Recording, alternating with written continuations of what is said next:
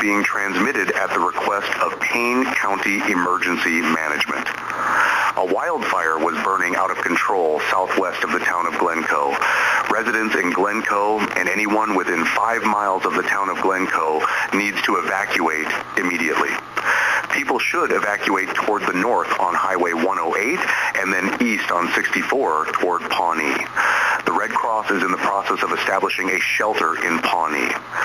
Be aware that a cold front currently located north of the area near Perry and Enid at 4:25 p.m. will move south toward the fire location between 5 and 6 p.m. This will shift the winds from the southwest to the north. There is also a slight chance for isolated thunderstorms near this front, which will create erratic winds near the fire and could also produce lightning, causing other fires to develop.